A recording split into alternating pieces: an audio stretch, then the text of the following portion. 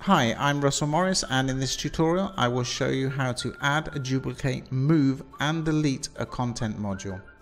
So let's scroll down the home page and let's find a place where we can add a module. Okay, so let's add a module here. We're going to add another image module. So let's click the plus sign in this column. There are 3 columns. And we will select the down arrow to open up the drop down under content, and we will select image. And now we will select the add icon, and we'll just close this tab down so we can see the page.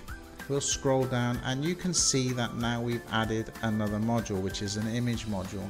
We will go into adding and styling the image in other videos, so please do look through our video library. Now, in order to duplicate this module, you can simply click the duplicate and you will duplicate this module, and we can do that again.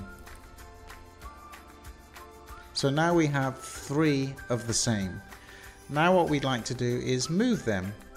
So instead of redoing this, we can just simply move them into the column next door, and we can move this one into the far column. So that is how you add, duplicate and move the modules.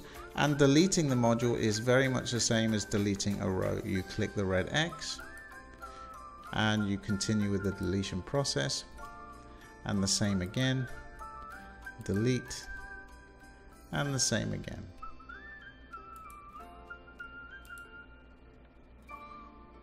So that is how you add, duplicate, move and delete modules from your web page. If you would like to watch more tutorials like this, please visit our video library. Thanks for watching.